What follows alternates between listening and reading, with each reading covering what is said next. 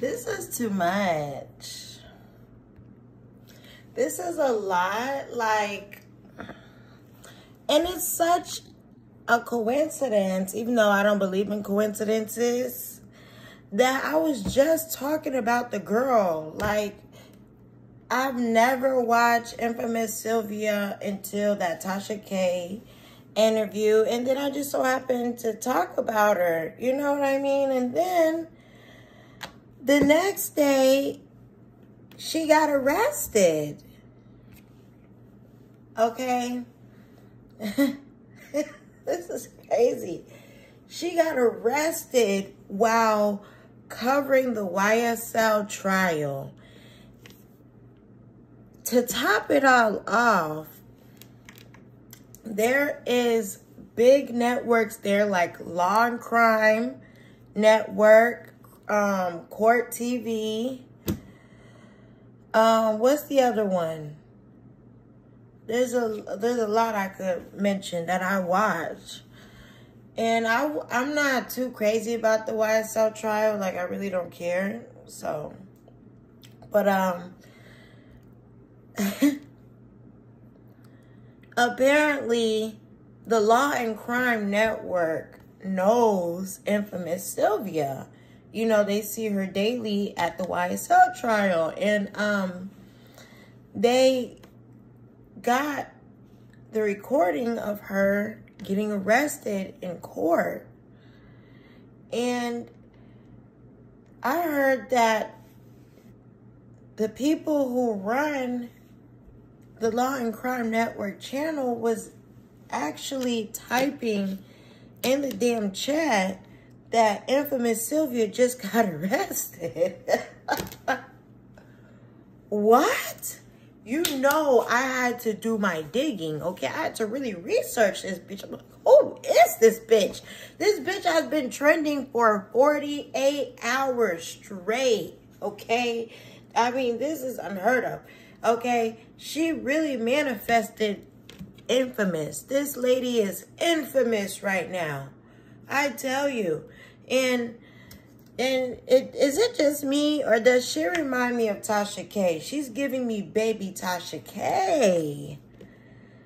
I mean, just the things that are coming out, the recorded conversations that are coming out. Okay, so she gets arrested for trespassing.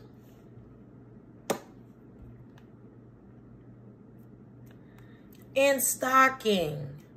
She had an air tag on this man, Dana J. He has 2 lazy eyes, okay? And she put an air tag in this man's vehicle, okay? Sounds like someone's hunching. Someone's fucking, okay?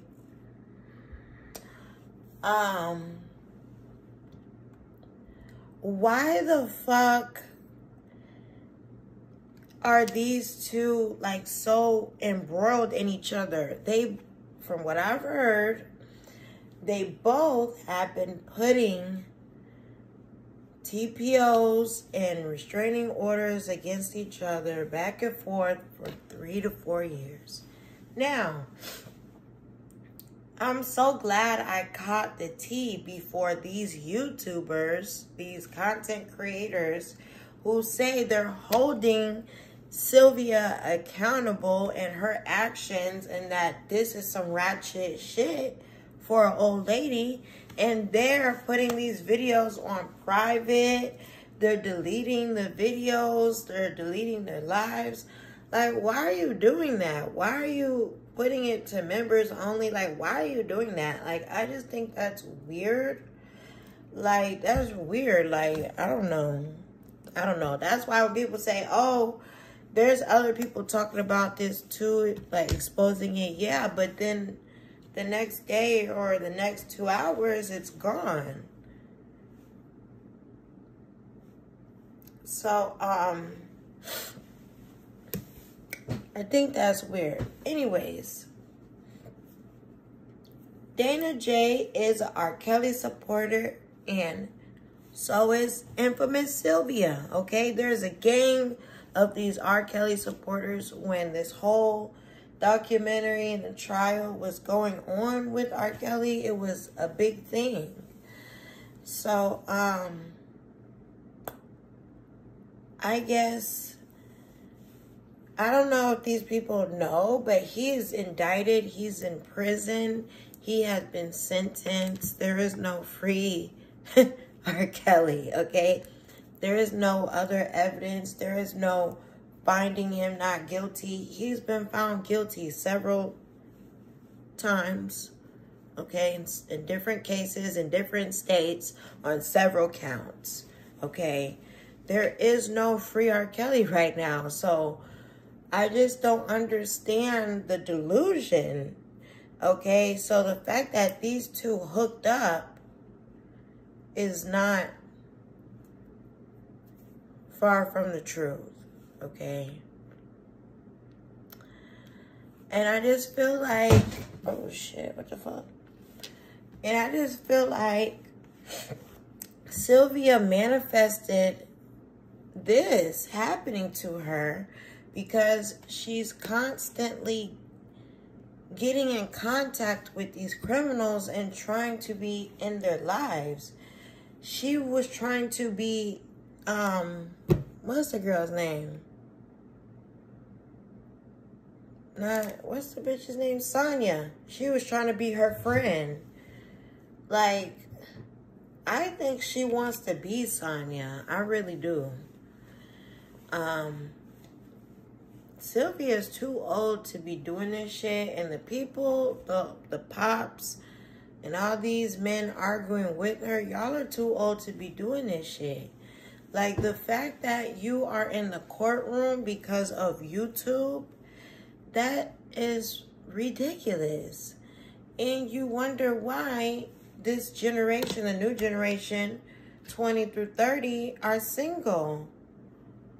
Because of the parents. Look at the parents out here running crazy. I mean, what the fuck? And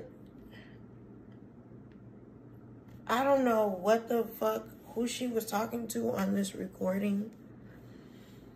But I heard the recording when she was talking to, it sounds like another R. Kelly fan delusion. It sounds like he knows she's obsessed with R. Kelly, so I'm going to, you know, sell her dreams and let her know that I know R. Kelly and I was around him. And I'm not around him no more because I was actually trying to save him from himself. So people just, you know, they wanted to be yes men and they outcasted me. And it was just an odd conversation. And then she started bringing up her husband and her marriage and how she went to Uganda to find a man, and she says she married him not because she's in love with him, but because she felt bad for him. He wanted better for his family, so he wanted to come to America. And so she says she felt used, which I don't know why. You knew what it was from the beginning. And he got a green card, and she says they don't sleep together. They don't fuck each other. She fucks herself. And, you know, they were very flirty. And I guess she tried to backtrack and booty pop. And she tried to say that she was acting, child. She tried to say that I was acting because I needed to get information out of him. I needed to make him feel comfortable. She said in the call, I don't know you at all. And then proceeds to tell her fucking business. And then she said something like, I don't trust my daughter around my man. That spooked the fuck out of me. I was like, wow. Like, you're a weird bitch. So, I mean, Sylvia has issues. I mean, I heard that she was in the parking lot outside of the courthouse and got into it with the lady. She got charged with battery and the charges were dropped, supposedly. But you have a run-in with the law too, ma'am. And it's over delusions. It's over something that's not gonna happen.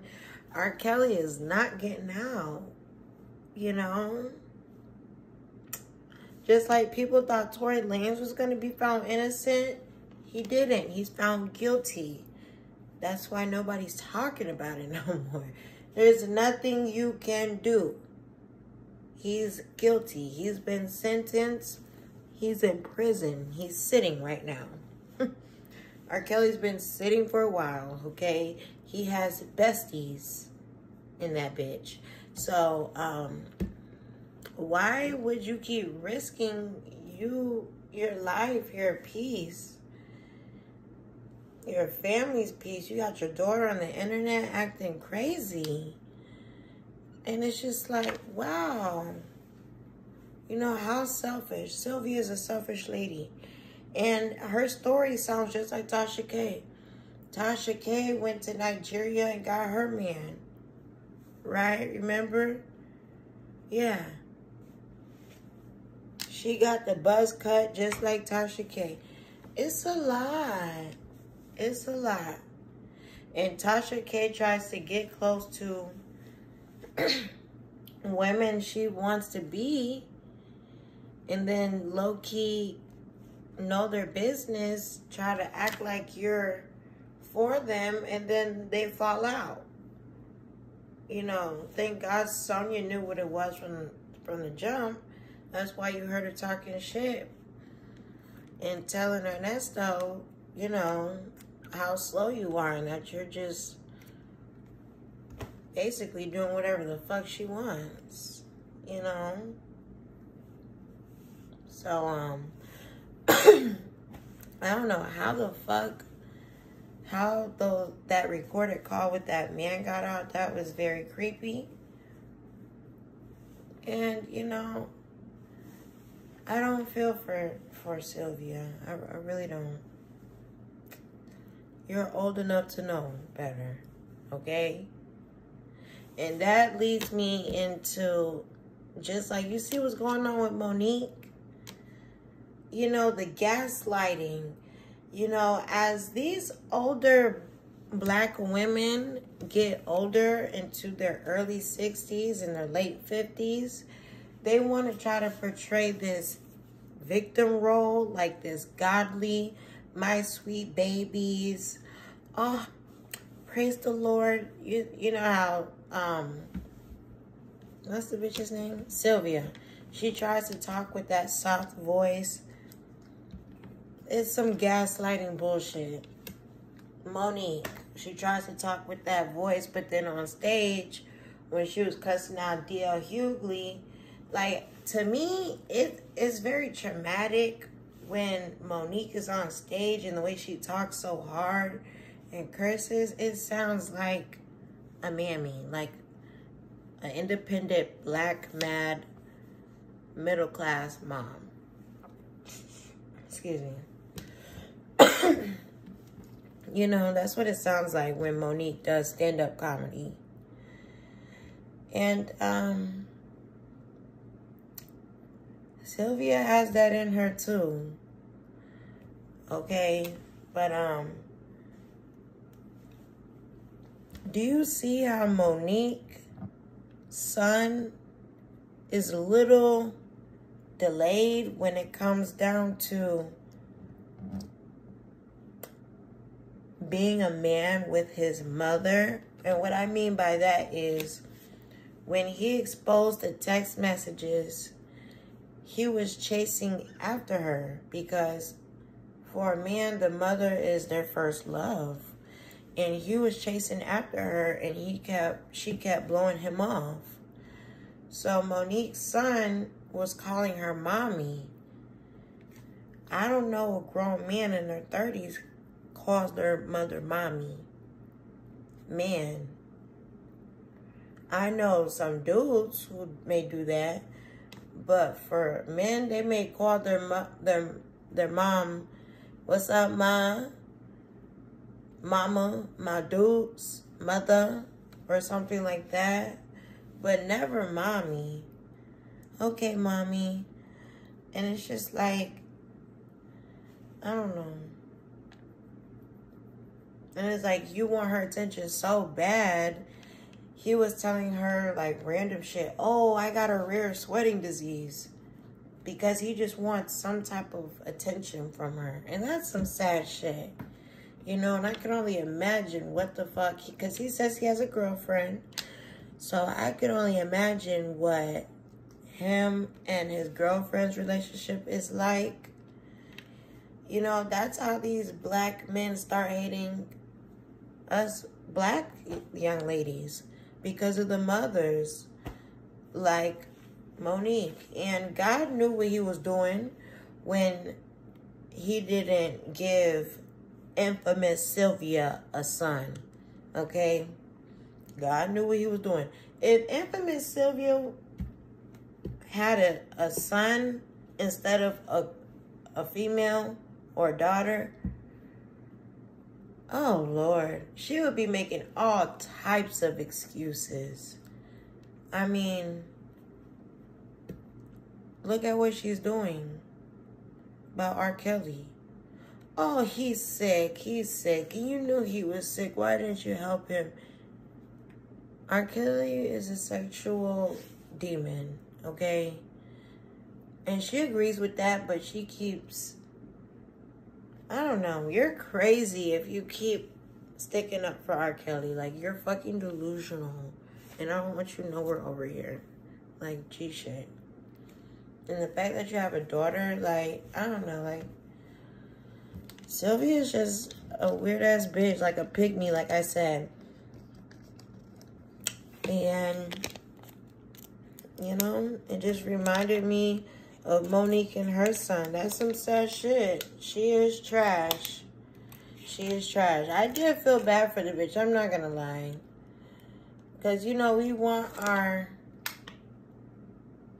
black women to get their flowers before they die, shit. But she kind of, I thought this was going to be her comeback, but her own son blew it. And this is the year for expose. I keep trying to tell y'all, if you are doing something bad or you know is wrong in your life, it's going to come out. Yeah. Okay, so please remember I said that. Hope you had a good Valentine's Day, you know. Don't be a hating ass bitch, okay? Be glad for the next bitch.